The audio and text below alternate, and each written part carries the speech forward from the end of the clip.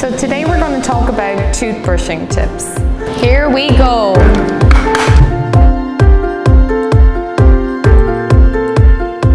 The first tip is that you should be brushing twice a day and for 2 minutes each time. So that's once in the morning and once at night. The second tip is that you should be using an electric brush or a soft bristled compact head manual brush. This will give you the most flexibility to move around your mouth with ease. The brush should be angled at a 45-degree angle toward the gum line and moved in a circular movement to remove as much plaque as possible. Don't forget to clean the inside surfaces of the teeth as well as the outside. And lastly, just use a pea-sized amount of toothpaste. It's plenty to clean your entire mouth.